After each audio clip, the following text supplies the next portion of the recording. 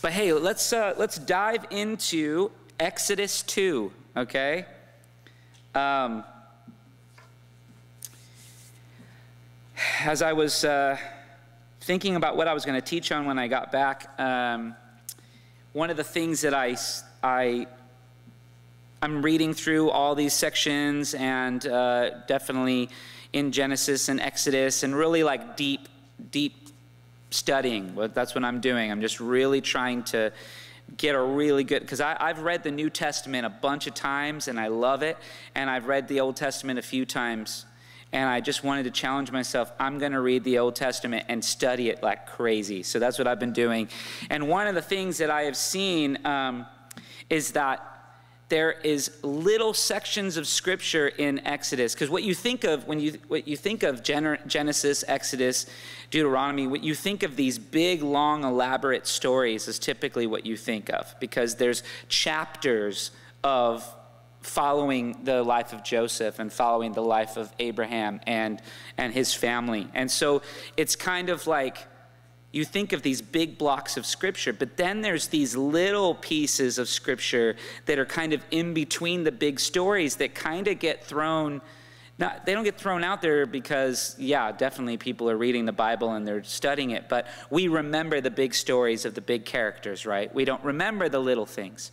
And so when I was praying and I was kind of reading back through some of the stuff I was reading and trying to figure out what does God want me to teach on, I saw this little nugget of Scripture that I thought was so cool. But not only did I think it was cool, it actually got way cooler as I was really studying it. And that's what's really fun about the Scriptures, is there's so much depth in them. You know, and so what we're going to do is we're going to just touch on 3 verses, okay?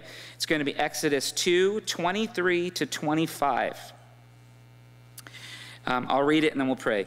It says, "During those many days, the king of Egypt died, and the people of Israel groaned because of their slavery and cried out for help.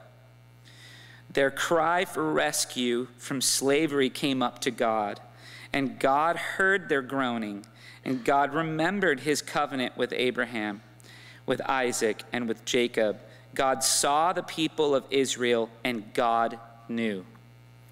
Let's pray. Lord, there's something really powerful about your word, and every time I dive into it, I just don't want to stop, because there's so much depth in it, God. And, you know, it says in this Bible, it says that Jesus, you are the light, and that it says that you are actually the Word incarnate. And so I just pray, Lord, that you will be the lamp unto our feet, and that you will truly be the Word incarnate today. You'll speak to us. We love you. Amen.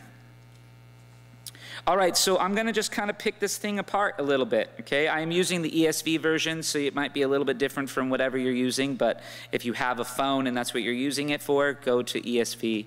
And anyway, there we go.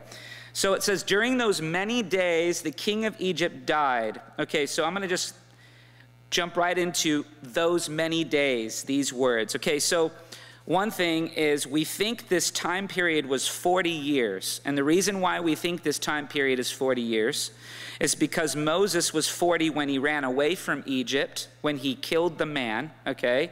So I guess a little backstory really fast is at the beginning of this chapter, basically Moses, he grows to be a man, and he is under the house of Pharaoh, and basically he sees a fellow Israelite, I guess, Hebrew, get beaten and, oh man, I thought I turned off the texts. Sorry, guys. Okay. And so, yeah, he ended up killing a man. And it says specifically that he looks around and he tries to see if there's anybody that saw him, and he didn't see anybody. And then he kills this man.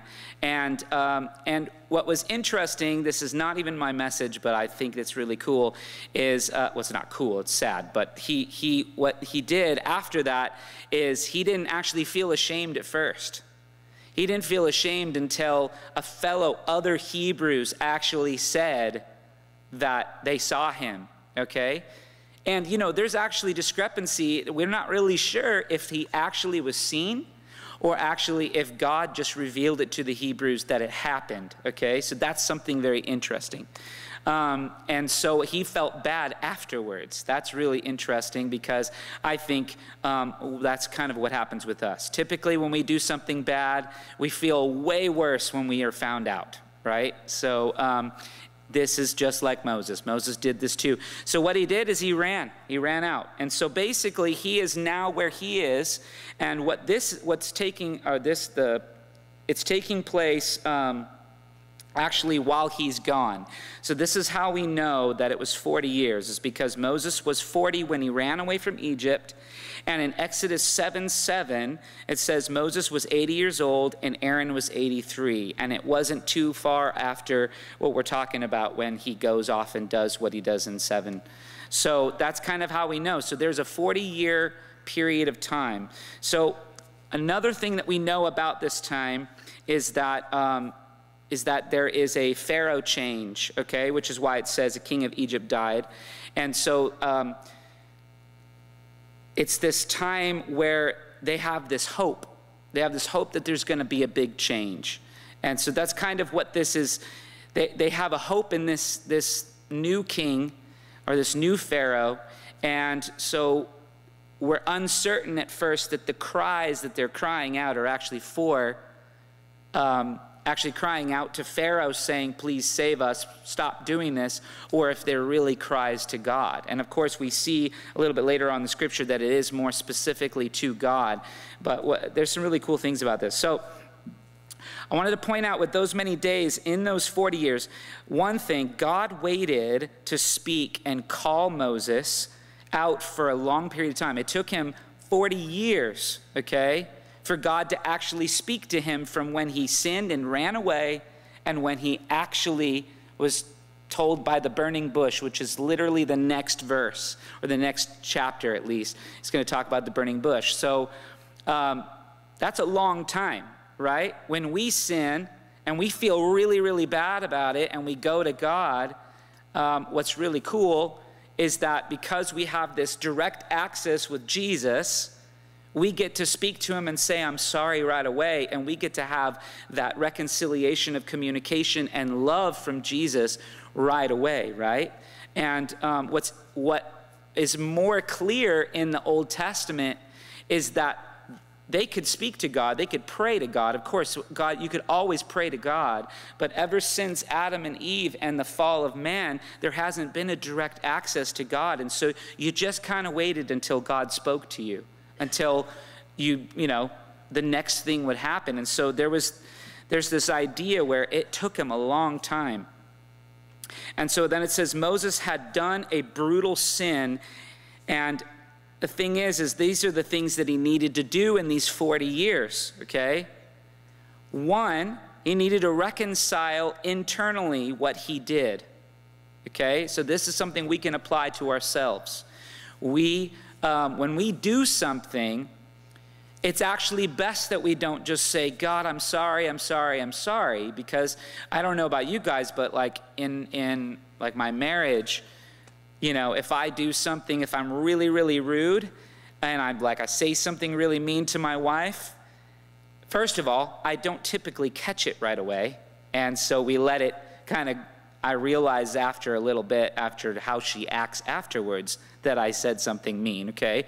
But on top of it, I'm not right away sorry about what I said, actually. I'm actually pretty proud of what I said because I decided to say it. I obviously thought about, or men tend to not think very much, actually, right before they speak, but, I said something and I'm pretty firm in what I said, even if it's going to be mean or rude, right? But later on, I realize, obviously after either her telling me, typically, I have to actually go to I'm not saying I go to a secret place or a private place. I just kind of live out the rest of the day going, why did I say that? And I start trying to reconcile, why did I do that? And then I realize, okay, because I'm sinful and I'm messed up and I'm mad at this and I'm this, and it's all this stuff that I've had holding into me. Typically, you don't say something mean unless they've actually, there's a bunch of things that have happened, to make you do this. So anyway, this can work with any sin you do, literally.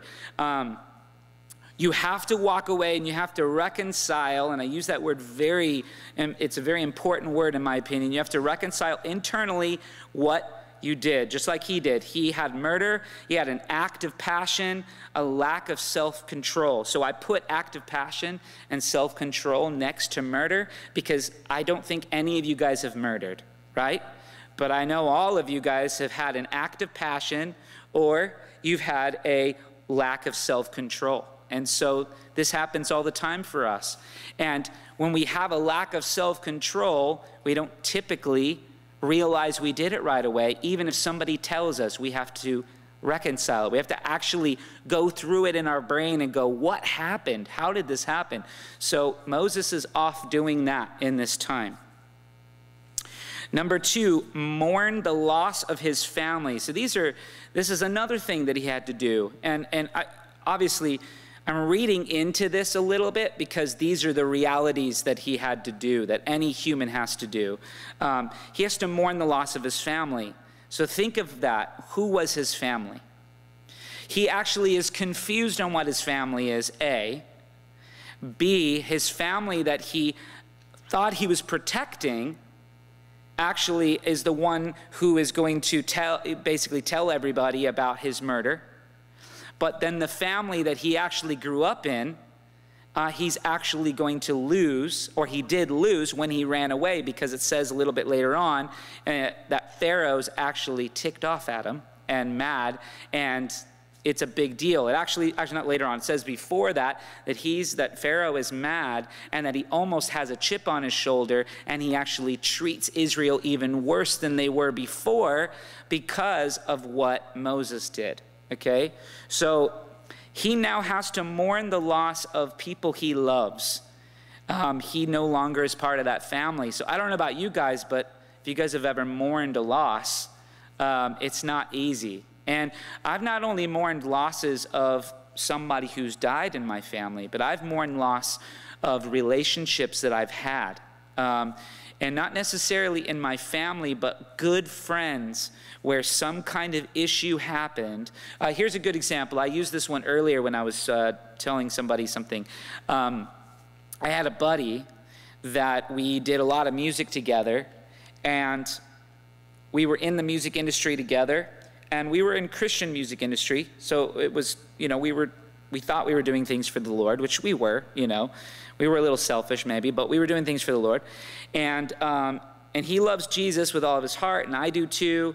And God's starting to show me and start to share with me that for me, being in the music industry at that time in my life was not good, and I needed to consider going and being a missionary, okay? And so I decided to make the move to Italy, and when I did that, I had to obviously tell my friend that we were doing this together. We were in contracts together. We were in everything, okay?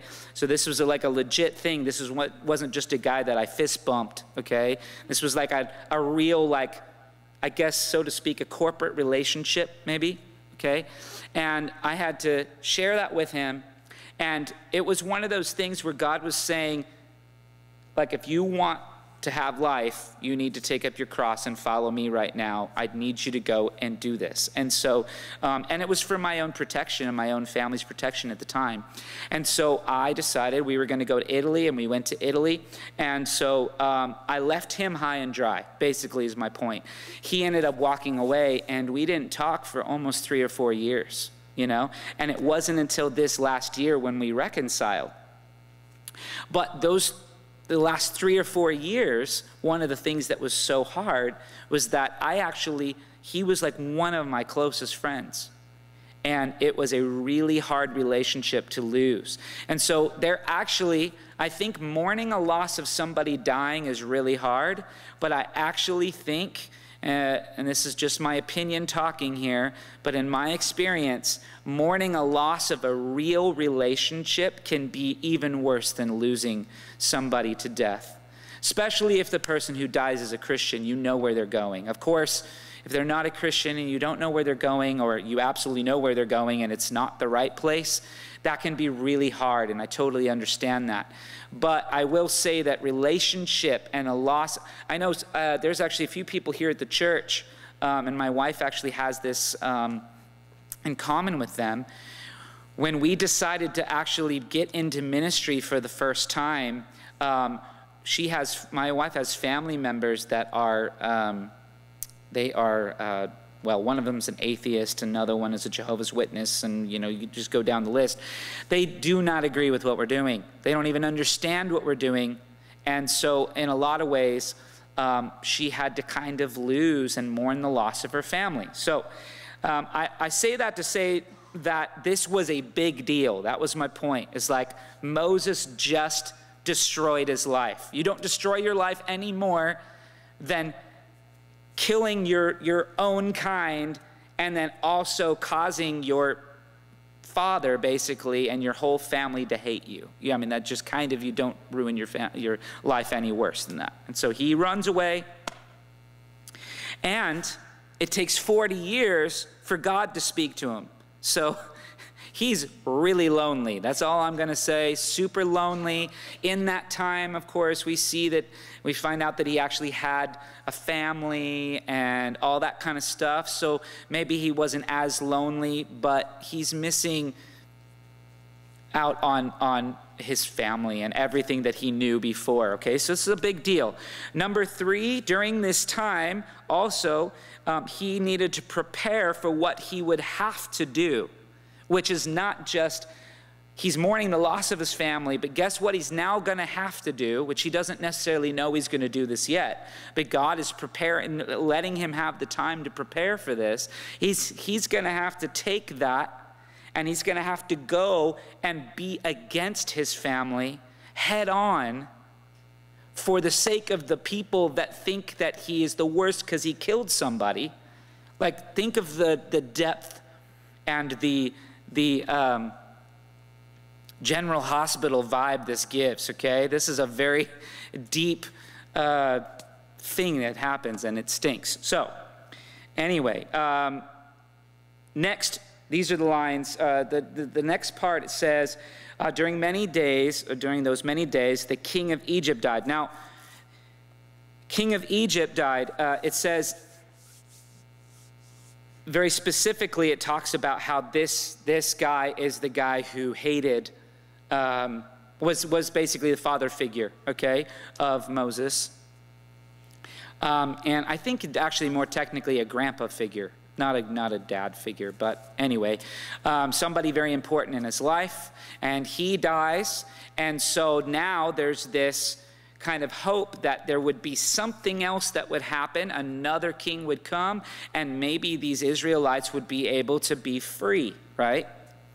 From the slavery that they're in. And so there's a couple things I wrote down about this. The Israelites had to live in hostility for 40 years longer with a Pharaoh that hated them because of what Moses did.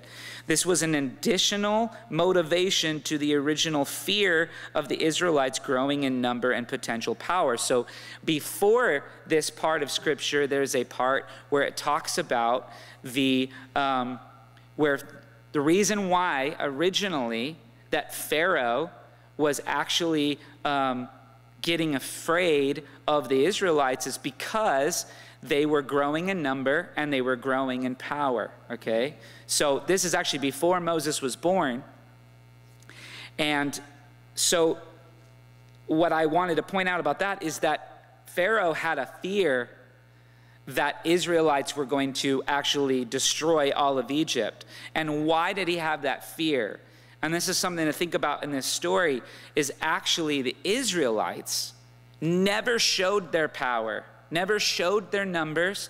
They never, it wasn't like a huge revolt that happened, okay?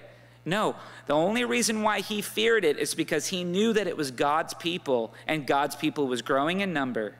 And it does very specifically say in Exodus 1:9, it says, "And he said to his people, behold, the people of Israel are too many and too mighty for us." And what I find very interesting is that mighty is a word that unless somebody shows their might, you wouldn't know that they're mighty, okay? And that's something that is big, because obviously he saw their might through the God that they served, okay? So that, I think, is really cool and applicable to even us as Christians now. But we'll get there in a second. So the man who would eventually save them caused more pain and hostility at first. So that's Moses. And then, so like I said, this story can actually be a parallel to Jesus dying for our sins and giving us a great gift that would prove to be difficult and cause persecution until one day Jesus will return to save us. So I want to talk about Moses. Moses going away, him causing more strife to the Israelites because he killed a man, and then he goes away, and during that 40 years, there's all this strife and even worse hostility than there was before, okay? I want you to think of this parallel that happens. Jesus doesn't necessarily kill a man. He gets killed himself, okay?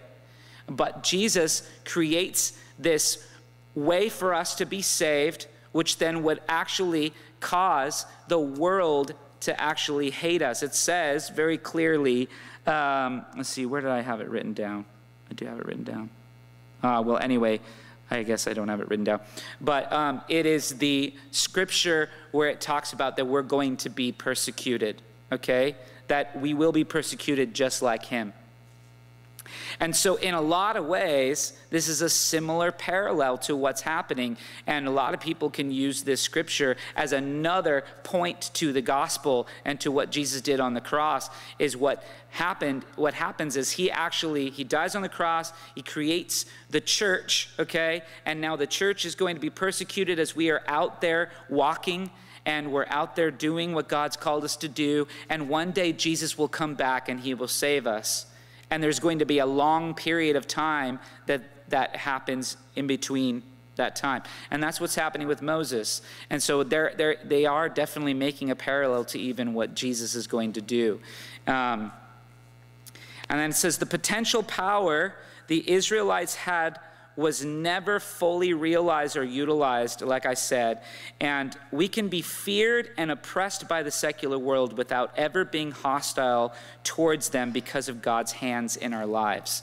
So that's a big deal, right? Like people see God in our life, and that is another reason why people persecute. That's another reason why what's happening is God is showing his might through his church, and people realize it and recognize it. And that is a lot of reason why we have the persecution that we have today. The next verse, it says, the people of Israel groaned, and because of their slavery, and cried out for help. So the Israelites had hope that the new king would show mercy and be different because he didn't have the same chip on his shoulder before. So I want to make a parallel to what we do as Americans a lot, okay? We actually believe that the next president is going to make a big difference for us as Christians, okay? It's one thing, whatever your political opinions are, I don't care and I don't want to hear about it, okay? And you won't hear about mine either, honestly. But what I will say is that none of these political powers that we could have voted for this last time was really going to benefit our Christian walk, or was really going to give us better opportunities to be Christian. It's literally, that is not the power that we need, but it's the power of God, right? I wrote down this. This is such an in-depth message. I had to write down a lot of things. I couldn't wing any of this stuff. Not that I wing anything, but anyway. I couldn't remember everything, so I wrote a lot down. So we also put too much, like I said, too much hope in the next ruler. As we see in the rest of the story of Moses and Israel, and even the rest of the Old Testament, God is the only king they ever needed. See, there's something cool about the Old Testament is from this point on, they thought, okay, at this point they thought, okay, the next king was going to be better and it was going to help us, okay? So then Moses, let's just skip all this story. Moses comes, saves them, gets them out, and of course they go wander forever, and then they eventually are able to enter into the promised land and all that kind of stuff. And of course there's a lot of verses before all that. But anyway, I skipped really fast. We get to that point, and then they start growing restless, and they're failing all the time. So then they get judges, okay? And then they beg for kings, okay? They're always looking for something. I mean, actually, one of the best ones is while they're wandering, they actually ask Moses to go up and go speak to God and go, basically gets a word from the Lord. And while they're gone, they create a golden calf. Why? Because they need something to allow to be their king, their ruler, their God, right? This happens through the whole Old Testament. It's like they're always trying to find one, and it's just another common thing that we even have a problem with too. I'm not just saying as Americans, I think all around the world, we put too much emphasis in the powers of the world, and we're not putting enough emphasis in the fact that God is the one as our king. We can't allow anybody else to be a king. And we do, all of the time. We really do. And you can see it. You just go on Facebook and you will see how everybody is going to argue about why one thing is better than the other and blah, blah, blah. And it's like, God doesn't want us to just argue a bunch. He wants us to do something about it. And that he gave us the ability to do that through his Holy Spirit. And it might seem like we can do very little, but if we all do our part a little, man, like the world's going to change. I mean, it really will. So yeah, God is the only king that they have ever needed and that we've ever needed. And things only get better when we let go of more of what we have and what we hold dear and let God be the ruler of those things and of our lives. And that's a huge principle we can get from that section. The next part, it says, Israel groaned because of their slavery and cried out for help. Cried out for help. So there's something really cool about this before I really dive into this specific part. I really like how there's a process here. And I don't know if anybody gets, I know some people would get it, but it's a really cool way that the word was written here. They cried out for help.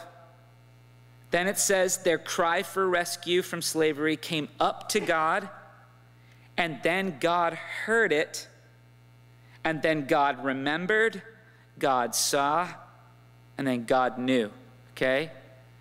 That's a really cool, there's a lot of theology in all of that right there. First of all, I'm sure I'm going to say this later on, I'm kind of skipping, but I want you guys to see that our prayers matter, okay? Their cries matter. When you are crying out for help and you're asking God, it matters. It's not that God didn't know before, because it says that God knew, but it actually, God saw because of their cries. There's this reality that God actually does care about when we talk to him and when we're crying out for help and when we're, praising him, when we're worshiping him, like we were singing stuff today, God cares about this stuff. This matters in this whole idea, this whole big deal of being a Christian. We have to be talking to God. It matters. It makes a big difference. So the people groaned. The Israelites had hoped, cried out for help. Their cry for rescue came up to God. Okay, so this is, one commentary said that it can be translated actually as exceeding bitter cries. It's kind of a weird way to say it, but anyway, exceeding bitter cries. And the reason why the word bitter is there is because they're really trying to point out that these cries were not They weren't, in a lot of ways, they weren't, please help me, okay? But they were more like, this really sucks. Please help me. And I really hate this. Why would you do this? I mean, there's like this idea where it's actually a really bad. That's what the word groan, okay? Why groan is a big word in this scripture is because groaning is, I don't know if anybody, if you were to come up to me and groan, would I think that I just think that there's something negative behind that, okay? You're just like unhappy about something. There's like a discontentment in whatever you're doing.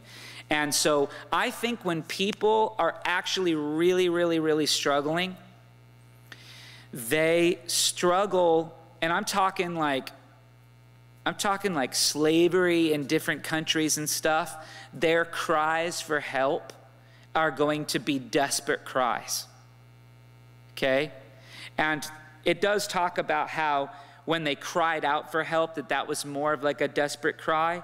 But later on it says that God heard their groanings. And so there was also this idea of that there was a bitter groan, that they were really discontent about their situation. And what I think why that applies to us is because I think when we're crying out for help and we're dealing with issues and all that kind of stuff, there are some times where we are really, like, I hate to say innocent about it, but I don't know. I feel like my cries for help sometimes are a cry after I've already tried to process it myself, and I actually just realize I get discontent.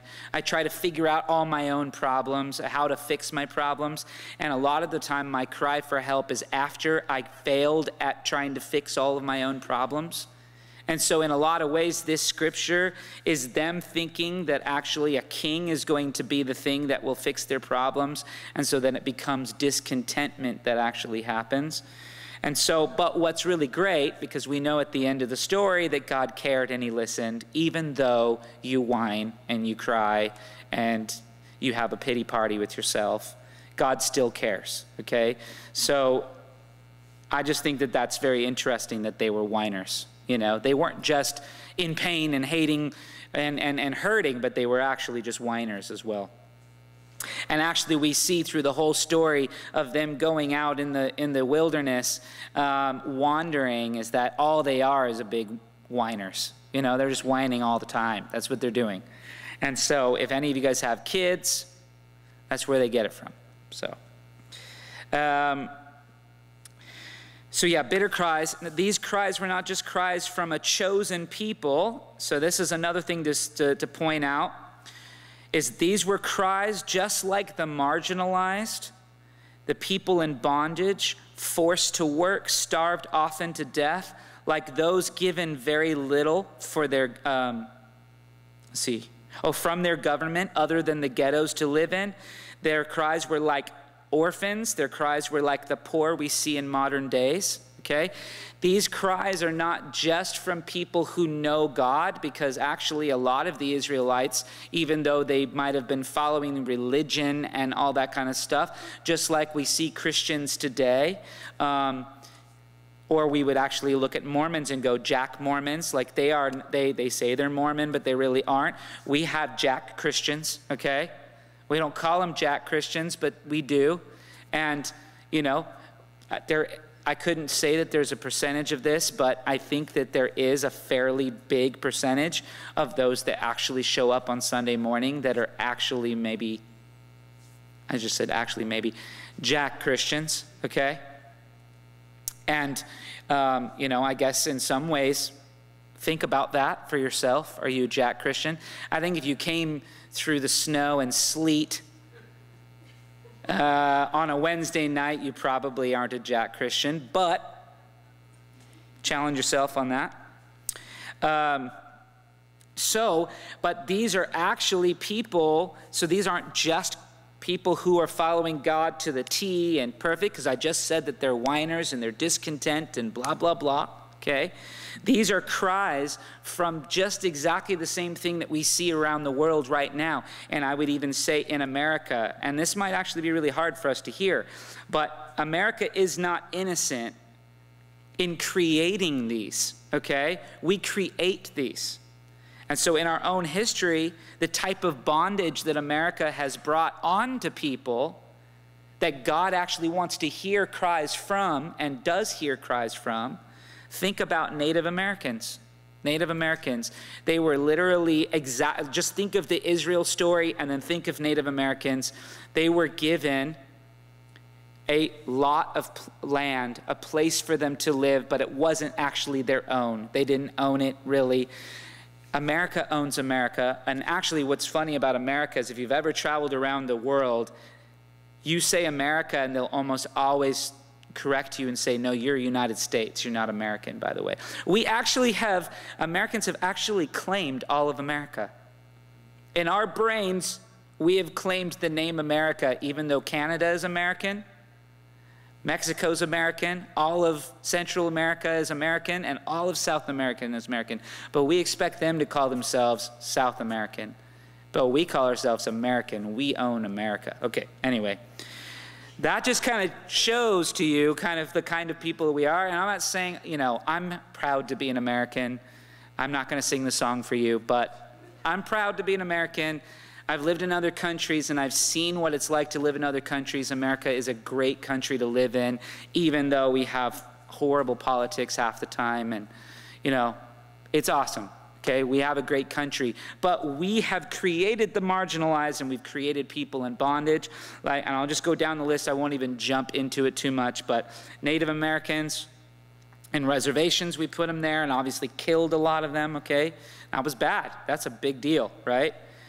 So in this part of the story right now, we're actually Egyptians and we're actually, you know, like that, okay? The Chinese opium underground, okay?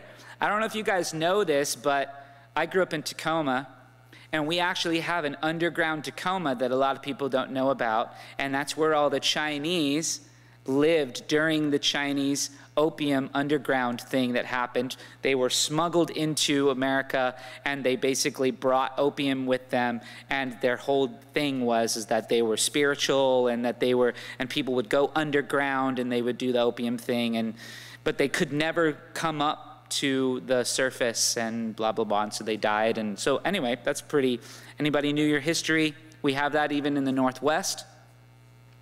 African slaves, we obviously know that that's a very clear thing in our head because we hear about all of the different political things that kind of creates in our world now. But African slaves, Japanese imprisonments, when the whole Japanese war thing happened, and you know we were dealing with all of that.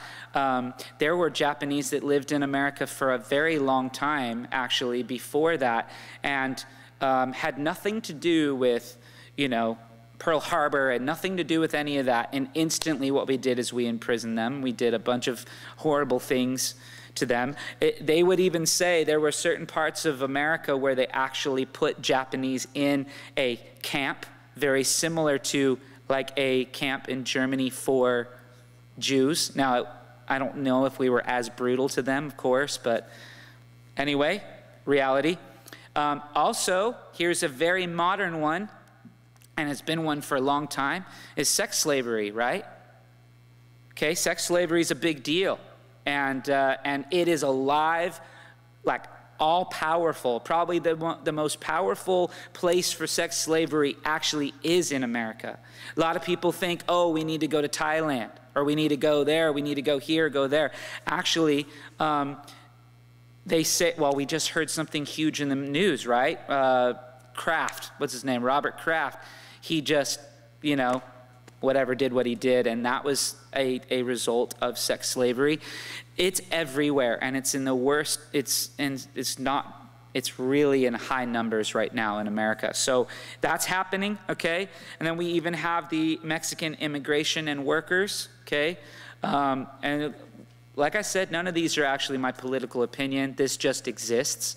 There are farms out there that have illegal Mexican immigrants working for a fraction of the cost, and that is, in a way, very similar to what we see in this Egyptian and Israelite kind of transaction happening. These people are paid, but they're paid very little, and they don't have a place to live, and they're not legal, and all that kind of stuff. It's exactly the same, right? I prayed a lot before I came to do this message, by the way, because some of this stuff is not very fun to talk about. And then, of course, we see modern orphans, and we see foster care, and we see homelessness. And everybody has their opinions on why somebody is homeless, or why somebody would be put in sex slave. I've actually heard, and it's the most brutal thing I have ever heard from somebody, but I heard, and I like this guy. I'm not going to say that I respect him now that much. I actually respect him less now, but he would actually circular reason why actually the sex slaves, some of these sex slaves, it's okay that it happened to them because of their decisions of life that they made and blah, blah, blah. And I'm thinking, it's the most ridiculous thing. And there are people that think that. There are people that think. And so I say that to say is a lot of people, because I know, I'm not going to say a lot of you guys because that's just too finger pointing, okay? But we have our opinions on why homeless people are homeless. And I know why. I know that you guys do, and this is why, and I do too. Because when I drive by them, I don't give them money. Not all the time. I might give them money sometimes. I might take them out to dinner. One time I tried to take somebody out to lunch. It was actually at a mall. It wasn't here. It was another place.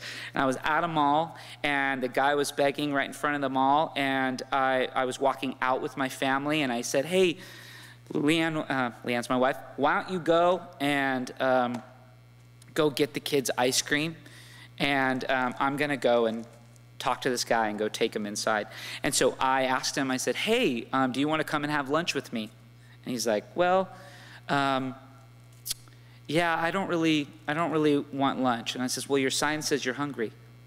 He's like, oh yeah, well, I just need money so that when I am hungry. I was like, oh, okay. Well, you know, do you need a bigger coat? It's kind of cold. I want to offer to take you in, get to know you a little bit, and buy you food or buy whatever. And after a little bit, he started kind of warming up to the idea of going in. And so we started walking towards the entrance, and then he starts freaking out at me and starts yelling at me, why won't you just give me money? And of course, I had to just be done with that at that point. But that's what gives me my opinion on that. But see, this is the thing, is God doesn't care about that. He doesn't care why they're in the situation that they're in. Because I'll tell you what, he didn't care why I was in the situation I was in when I came to him and I said, Jesus, I need your help. I need to be saved.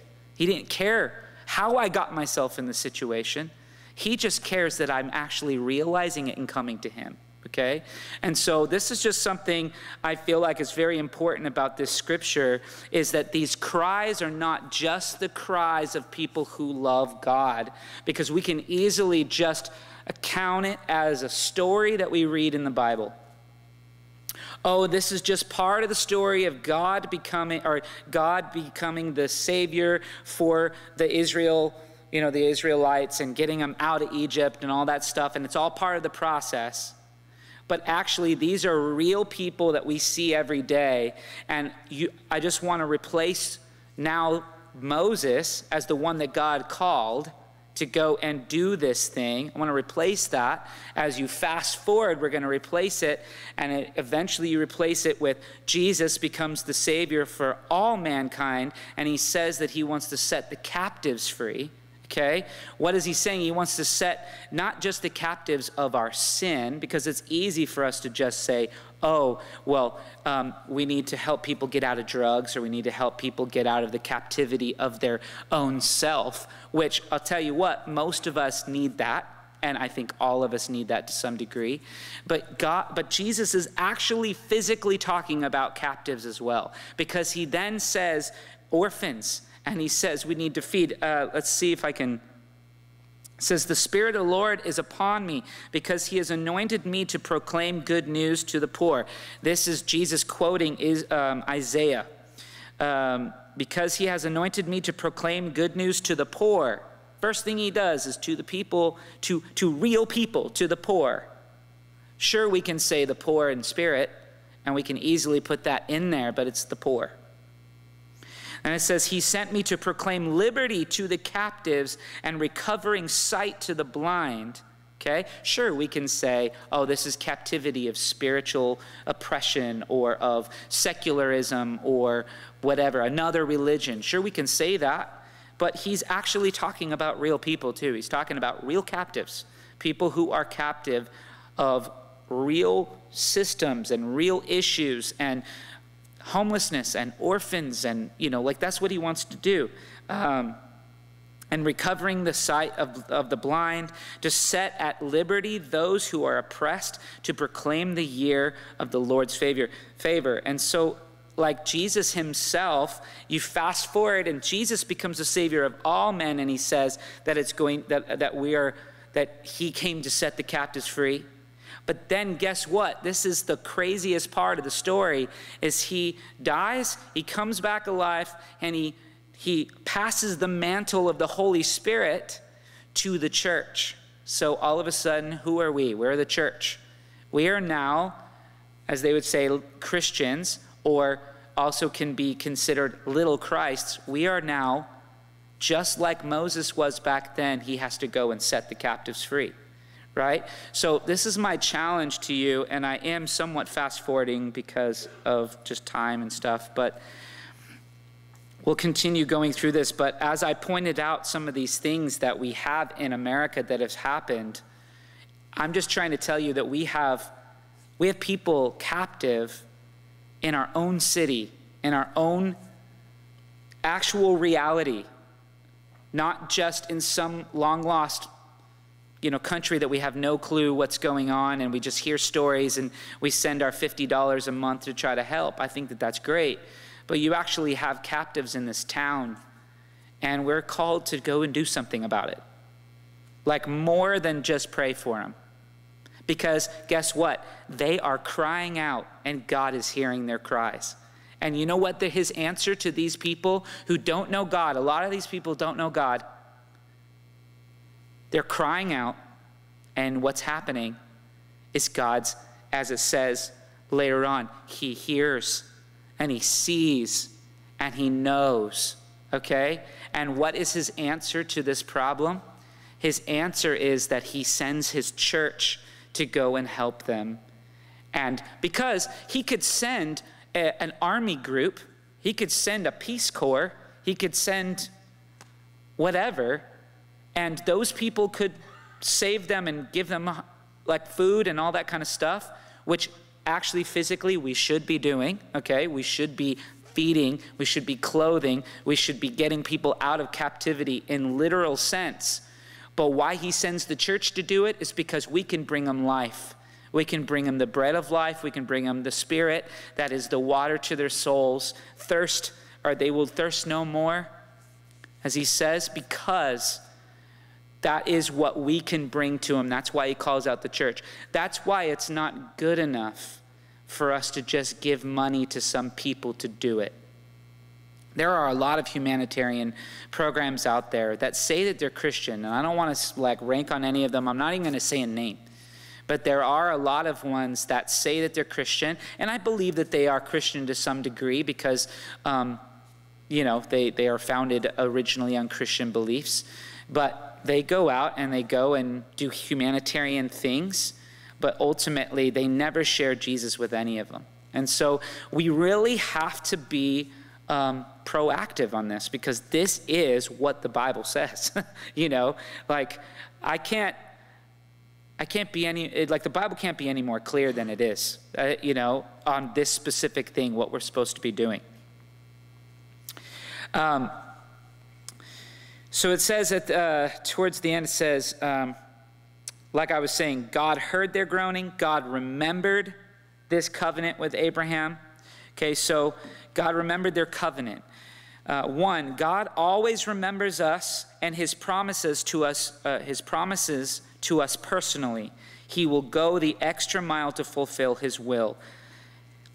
This is something that I wanted to point out too, is this is true.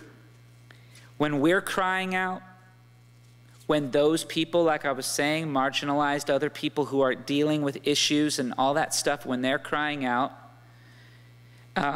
God wants to come and save them. He has every desire for all men to be saved. Every desire. And so, if God's will is for them to be saved, and they're crying out. Now, don't get me wrong, there are people that don't cry out. So I'm not saying everybody gets saved, okay? You can really mess that up with what I'm saying right now. Not everybody's going to be saved, and it's sad. But I will tell you, the people who are not going to be saved are the ones that never feel like they ever needed to cry out, or they never cried out to God. The ones that do cry out to God, God wants to save them. He wants them to get the rescue that they are begging for, okay? And now I'm not saying, maybe we fail. I don't know this. This is hard. Maybe us Christians, we decide we just really like to drive in our snow and, whatever. Nothing you did today was bad, just so you know. I think you're awesome.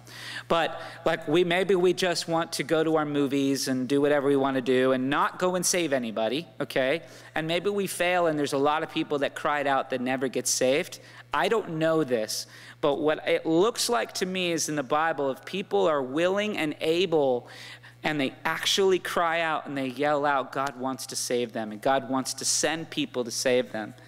And so one thing that I say that is very important I see in the Bible is that God always remembers us and remembers them, just like he remembered Israel. And he remembers the promises that he's given us. So us Christians, we know the promises. So I know that a lot of us have family members that, walk away from the Lord and they just destroy their lives. And there are some of them where and I don't know, maybe some of you guys are these people. I've done this. I definitely had 4 or 5 years of really bad living my life.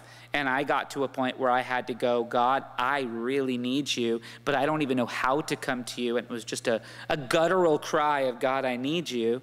And I could remember the promises. So that's another thing. He always remembers his promises, just like he remembered their covenant.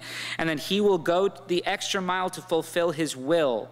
This is something I wanted to really point out too, is that it's impossible for God to fail his will, right? So if he promises something, that's his will. If he promises it, that's his will. And so that's something we can always rely on. Number 2 on this same God remember their covenant, it says, all right, I wrote, God's dedication to setting the captives free goes beyond the story of Israel's deliverance. It goes all the way to the cross and then passed on to the church, like I said. And you and me are called to be like Moses. I really skipped ahead on myself. And then it says God saw the people of Israel, and it says God knew. So one thing I wanted to point out is that our prayers matter. Okay, which I said in the beginning, but this is an important thing to say again. Our prayers matter.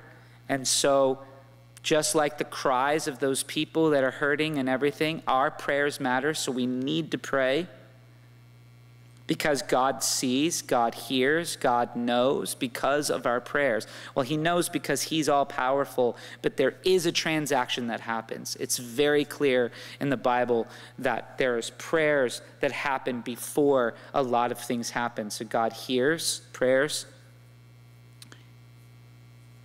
And then the cries of those unable to recognize who they are crying to, those matter as well, like I said. God also knew even before they cried. So that's another thing, is that everything that they're dealing with, God has always known about this.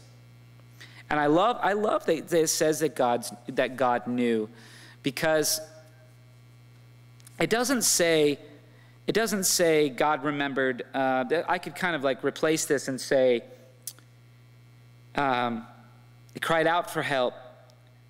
Their cry for rescue from slavery came up to God, and God heard, because it's a past tense thing.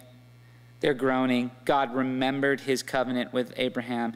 God saw the people of Israel, and God knew. When you think when God knew, it's very clear that God knew before all of that stuff happened.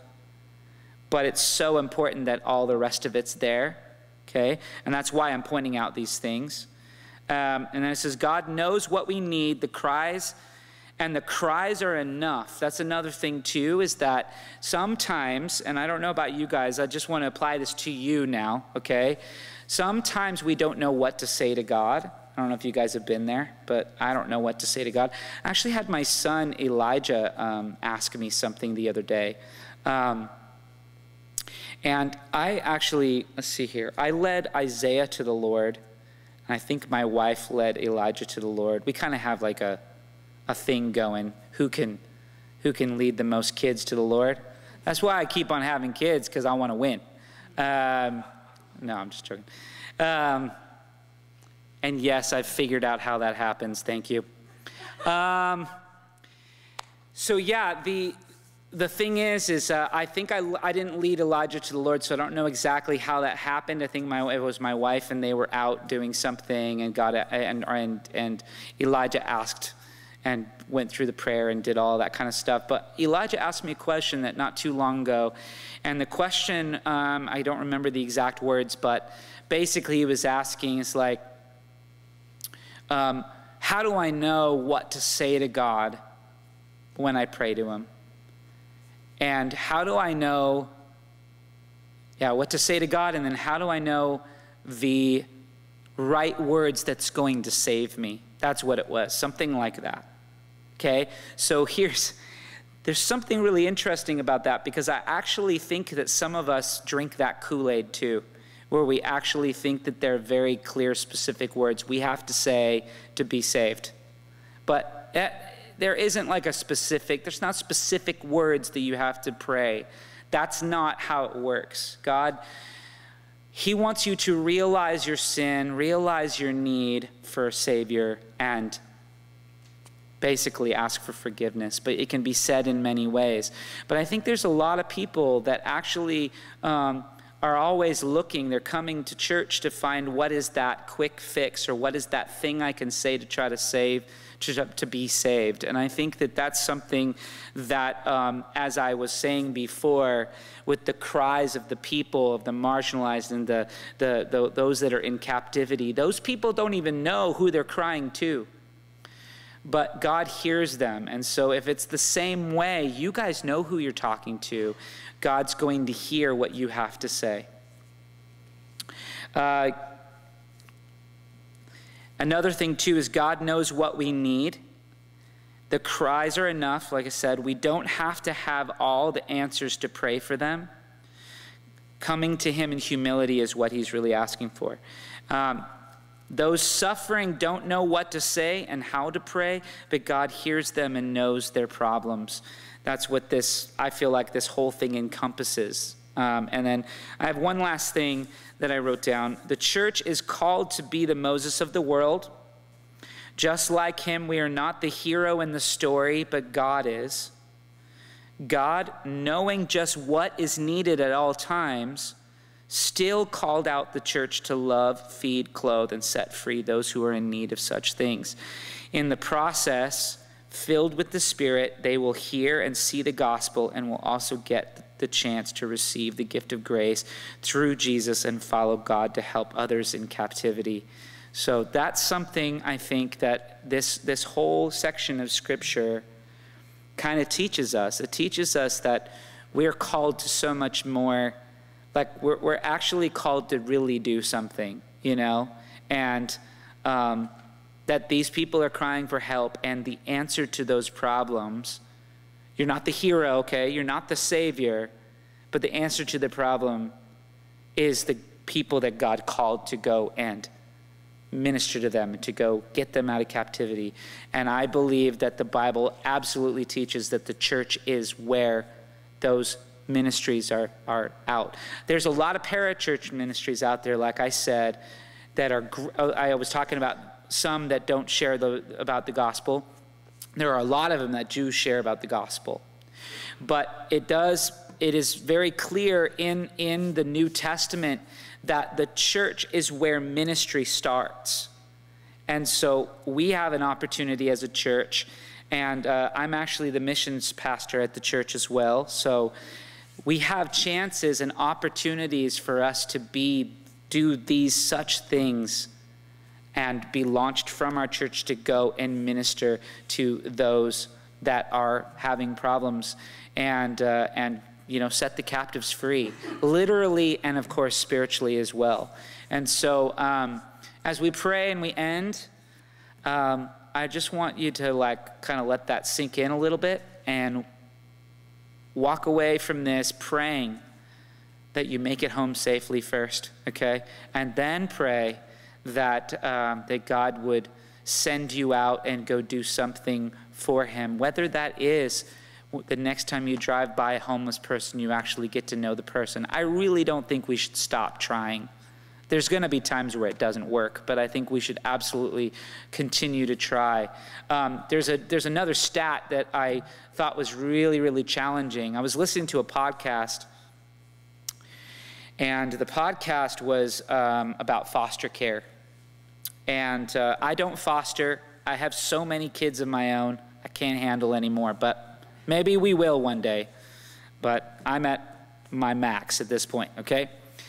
And maybe we will, and there's a reason why I'm listening to it, because I'm really praying about what we can do about this, not just personally as a family, but as a church.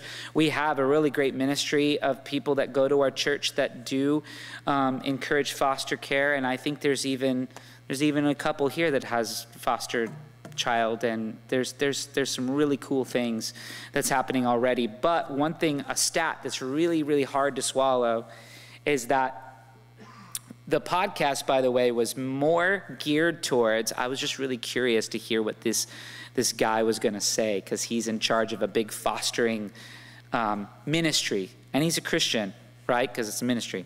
I said that. So the question was, and what he was attacking that day is, should gay couples be able to foster? Now, he believes very clearly in the Bible that the Bible teaches that homosexuality is not an actual way of life, a way of a Christian life, okay? He believes that they shouldn't get married, all the standard stuff that we believe here at the church too, okay? But one of the things that he had a hard time with, as he was trying to answer it, and I thought this was very interesting, is that he could always go back to one of the hardest stats there is, which the stat is that there's not enough heterosexual couples to actually foster the needed kids that there are, first of all, okay? Let alone Christian ones.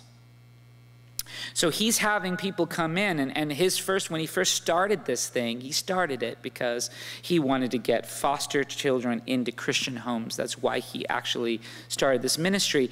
And so he started this like 10 years ago, and he learned with only just a few years that eventually he ran out of families that were willing to, the Christian families that were willing to foster.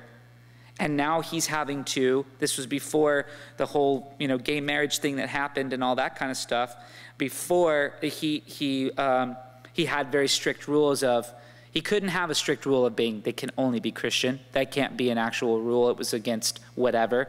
But he did have, they had to be married. He had some specific rules.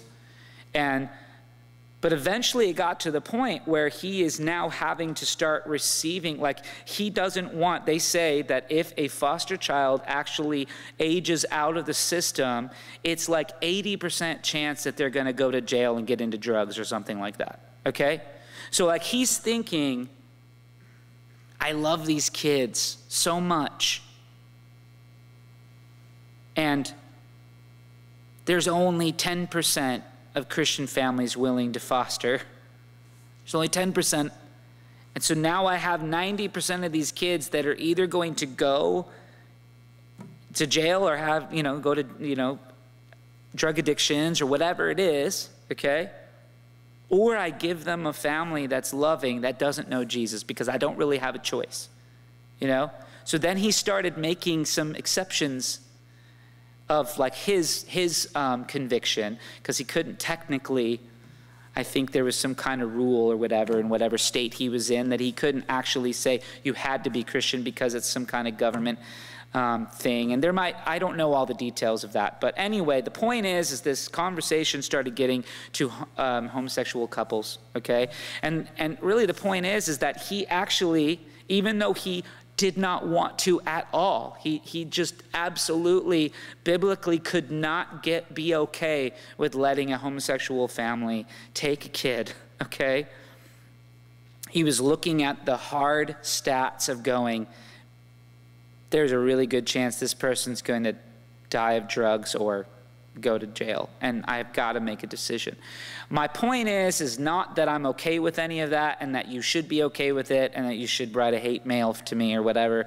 What my point is that fostering is something we can do, okay? That's something you can do practically. And there's all kinds of other things we can do, but one of the things that we need to realize is that we actually do need to step up and do some of these ministries, because if we don't do it, nobody else is doing it. And if they're doing it, they're not doing it as good as God is, and God has called you to do it. That's the answer. The answer to the problems to him was, let me save the world. And as the church grows, the church goes out and shares my love to people. That is the story. And so now we need to actually believe it and live it out. So I don't know if you're challenged today or if I just annoyed you, but we're going to pray anyway. And hopefully that annoying thing will go away and you guys will just be challenged. Here we go. Lord Jesus, we love you. We thank you. God, I just thank you, Lord, for your word, and any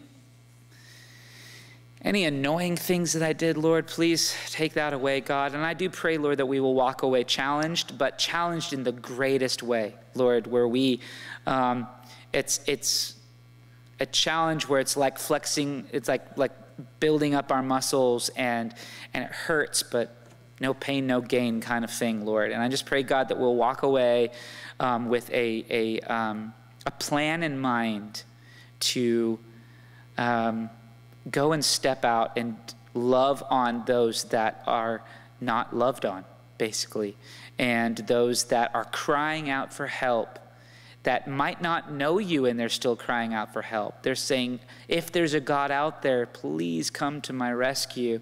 And he has called us to do something about that. And so I pray, Lord, give us practical wisdom on how we can do that from Calvary Chapel, Tri-Cities specifically.